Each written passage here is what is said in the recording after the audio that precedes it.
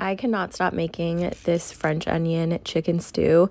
It is so cozy and delicious. It's super healthy and it has so much flavor. You guys are going to absolutely love it. It's super easy to make. It also makes a giant batch, so you can freeze it and save it for later, whatever you want to do. But it's very delicious. It's a little bit of prep work, heavy, but then it comes together really easily. You sear your chicken, then we're going to caramelize these onions, and it gives the broth such a nice, delicious flavor, almost kind of like a French onion soup vibe. Then we add in some white wine, some Worcestershire sauce, I never know if I'm saying that right, and some bouillon paste, again, giving it amazing flavor.